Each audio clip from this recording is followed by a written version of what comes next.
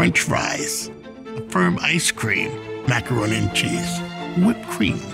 It went from one slave kitchen around the world. My name is Ashbell McElveen. I know that there's a ghost in America's kitchen because he visited me. James Hemings. People don't know who James Hemings is because he was a slave and he did not fit the mold. Every Southern chef, every single one of them has the granddaddy, James Hemings. James Hemings was Thomas Jefferson's brother-in-law, but also his enslaved property. With the training that basically no American chef had at the time. I think he was murdered.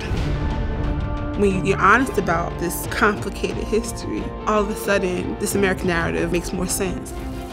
James Hemings is America's culinary founding father.